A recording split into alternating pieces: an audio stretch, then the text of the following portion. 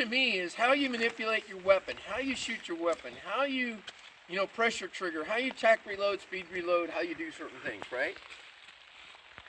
A tactic is something that you do with your brain. So think about it like this. Your guns and your tools and your hammers and your saws, your explosives, everything else that you make entry with and you manipulate, we use techniques to utilize those. So we have a technique, we smash the door this way. We always smash it on this way.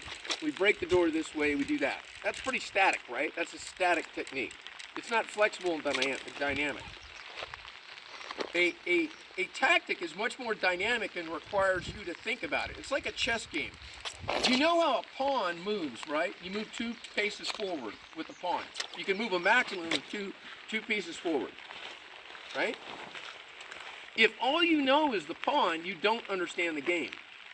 You don't understand the strategy of the game, the chess game. Because you have to know how the knight moves, you have to know how all the pieces move, and then you have to have an overall strategy and tactic to win it. Just because you know how the knight moves, like shooting a gun, doesn't mean that you know how to solve the problem. It means that you're expert at moving the knight. It means that you're expert at moving the pawn, not the tactics to win the overall strategy of the game. Does that make sense? The first thing you have to know in order to play chess is what? How all the pieces move.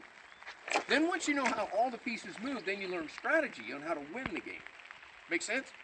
Cool.